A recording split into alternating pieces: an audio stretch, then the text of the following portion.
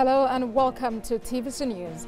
Reports reaching us from Katsina State indicate that 15 out of the 55 people kidnapped during a recent bandit attack on a Wurma village have been willingly released.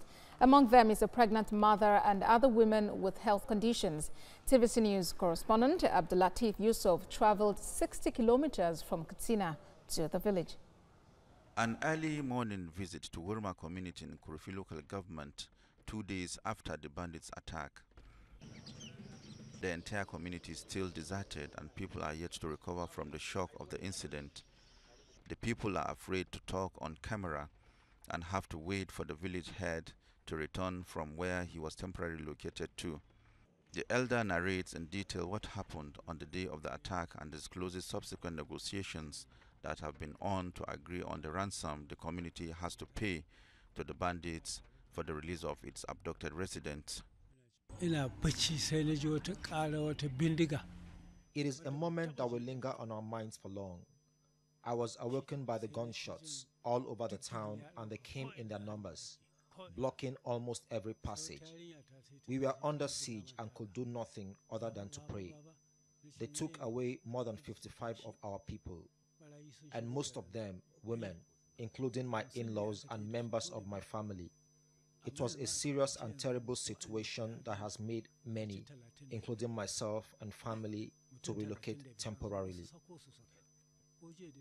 Thank God they released some people, including pregnant and sick women.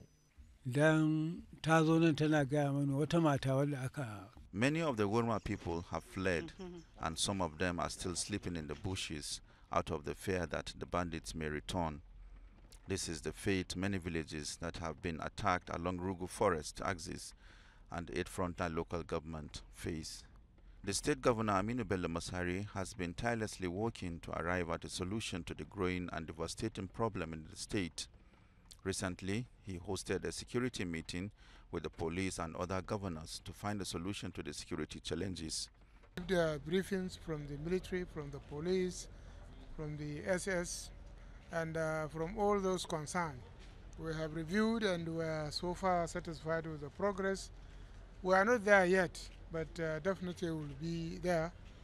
And so that's why we have taken over 5 hours discussing what had happened and planning how to go forward. Residents in the state look forward to when this problem will be brought to an end and the state can achieve sustainable development. Abductors Yusuf, TVC News, Katsina.